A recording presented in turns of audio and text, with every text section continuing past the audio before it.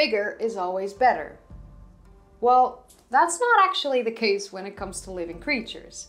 Of course, there are some advantages to being enormous in size. For instance, it's a lot easier to find food when you are very large, as you can cover a larger area in a short amount of time. There aren't really many predators, so you're not as vulnerable as the smaller animals around you. But there are some cons. When the climate changes and food becomes more scarce, and your habitat changes, it is a lot harder to adapt to these changes when you are a gigantic species. And this was actually the case with Gigantopithecus blacki, the largest ape species that has ever lived. My name is Kaylee, and in today's video I'm going to tell you everything that we know about the largest species of apes that have ever roamed the planet and how they eventually disappeared. So the first discovery of this species did not go in the same fashion as the discovery of most species. Usually we have an excavation at a location where remains are found, and then later on it's revealed that these remains belong to a new species. But the discovery of this species went a tad differently.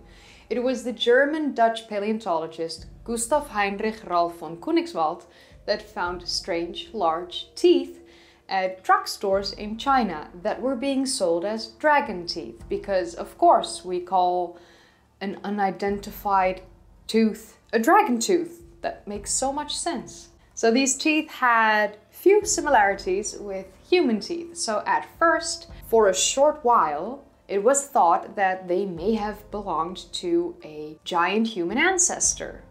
But upon closer inspection, after the discovery of mandibles including teeth, it was concluded that these teeth actually belonged to an extinct species of giant apes.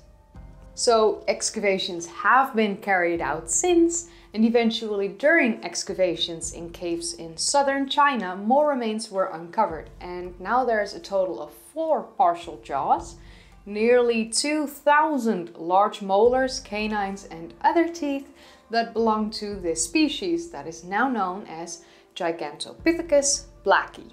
They are placed in their own genus of Gigantopithecus, within the subfamily of Ponginae, and the particular name of the species within the genus is blacki. They are being seen as a sister genus of the Pongo, and if you have seen my video where I explained the human evolutionary timeline from the earliest great apes until us modern humans, you would know that the genus of Pongo is the same genus where the living orangutans are being placed. Due to the fact that nearly all fossils have been discovered in southern China, it is believed that they might have been restricted to that area, but similar looking fossils have been discovered at other locations, like for instance northern Vietnam and Thailand. The discovered remains from southern China have been dated, and it seems like Gigantopithecus blacki lived between 2 million and 300,000 years ago. The possible remains in Vietnam and Thailand are younger, and therefore not only could they enlarge the living area of this species, like their habitat, but it could also point to a longer survival time, possibly as recently as 100,000 years ago. So it's more than likely that Gigantopithecus lived together with Homo erectus in the same landscape around the same time. Gigantopithecus blacki lived in this area for quite a long time, more than 1.5 million years, and most likely they were thriving as a species, domineering their environment. Which isn't hard to imagine when looking at their immense size and the fact that they did not have any natural predators as they were simply too large. You might wonder at this point actually in the video, how large were they on average? Because a species could be big. But at what point will they be called gigantic or enormous? Well, knowing that the average height and weight of a human for a man globally is 171 centimeters, which equates to roughly 5 foot and 7 inches for my American viewers. And the average weight is approximately 75 kilograms with this height, which equates to roughly 165 pounds for a male. So yes, I did take the global average height and the weight accompanying the people of this height. And this is not the case for the averages per country, as each country has their own average height and weight, but my channel has become quite international, so I feel like a global average is best. So knowing the global averages for a male modern human, for his height and his weight, I think it's time to look at the average size of Gigantopithecus blacki. They averaged a height of approximately 3 meters, which equates to 9 feet and 8 inches. And the average weight for Gigantopithecus blacki, and this blew me away, was somewhere between 200 and 300 kilograms, which equates to between 441 and 661 pounds. So to call this species gigantic or enormous is really, truly very fitting, as they are nearly double the height of an average male and more than double, maybe even at times triple the weight of an average male. They would have relied on a lot of food to sustain themselves, as a bigger body definitely requires more food, but there is another risk that comes with being this size.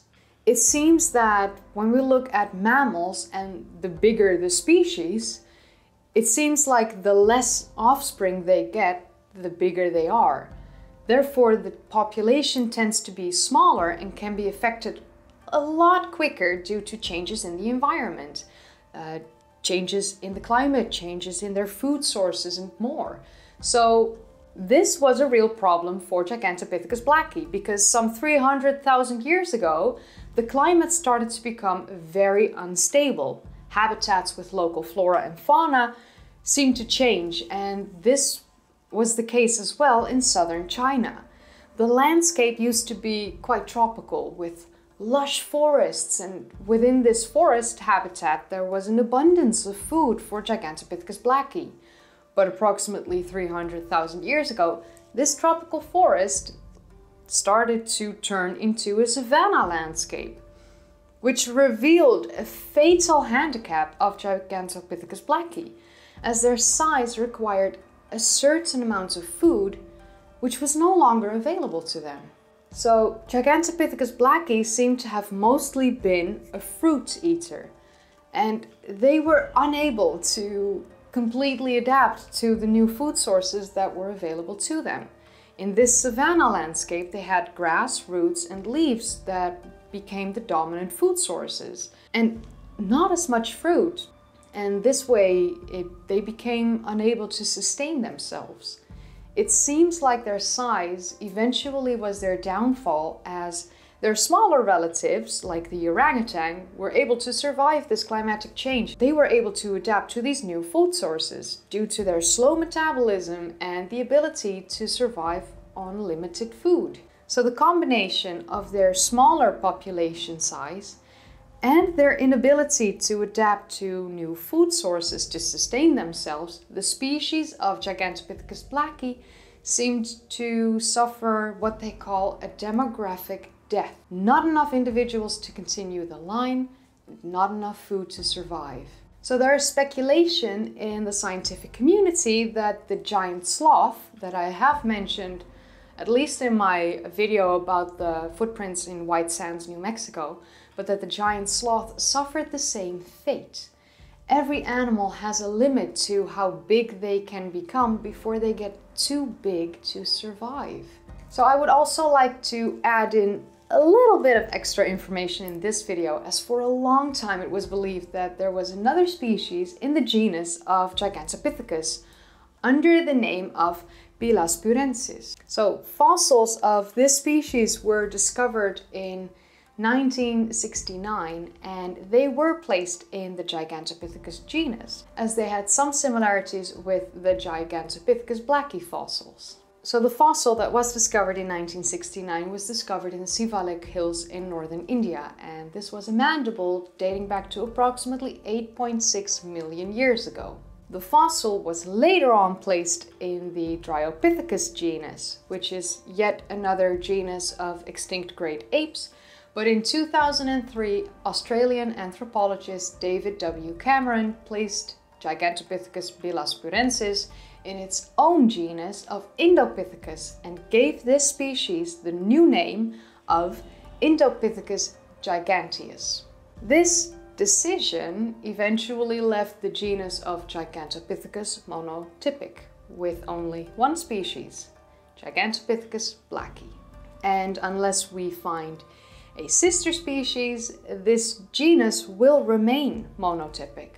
There is, however, another possible factor in the demise of Gigantopithecus blacki, and this might be the human species of Homo erectus, as they have found to inhabit the same area in southern China as early as 800,000 years ago at least. And although these oldest remains of Homo erectus in this area are scarce, that doesn't mean that they didn't encounter each other and didn't have an effect on the evolution of Gigantopithecus blacki. After the demise of Gigantopithecus blacki some 300,000 years ago, the prevalence of human activity in this area increased, and therefore it is speculated that both species competed over the resources that became scarcer around this point in time. And with a small species like Homo erectus, being our size, being a smaller mammal that was able to create tools for hunting, they probably had a lot less difficulty adapting to the climate change in their habitat and adapting to the new food sources, and therefore they survived while Gigantopithecus blacki succumbed. Remains of Gigantopithecus blacki have also been quite the source for cryptozoology stories about the American Bigfoot or the Tibetan Yeti. And these myths and folklore was of course strengthened by the massive mandibles of Gigantopithecus blacki. It was pointed to as being the evidence, the pieces of evidence for, Yetis and Bigfoot having lived ever. Bigfoot at a time was even named Gigantopithecus canadensis by anthropologist Grover Krantz. Although this was not supported by the scientific community at all, nor by the amateurs, and therefore this name never really stuck. The largest ape that ever roamed the planet that we know of so far, Gigantopithecus blacki, an enigmatic species that came to a brutal demise after the climate changed and the habitat changed and their food sources became scarce and they were no longer to sustain themselves. The bigger you grow, the harder you fall. Will we have a new gigantic species roaming the planet one day? One can only wonder. But with that said, if you enjoyed watching, then don't forget to give it a thumbs up. Subscribe to the channel if you want to see more videos like these, and click that bell icon if you want to be notified whenever I upload. If you haven't seen my previous videos yet, then click the card in the upper right corner, or click a video in the description down below, or a video in the end card. I have it set on best for viewer, and therefore YouTube caters to you and whatever it is that you enjoy watching. I would also like to say a massive thank you to my patrons and my channel members, and if you enjoy my work, consider becoming a patron or a channel member.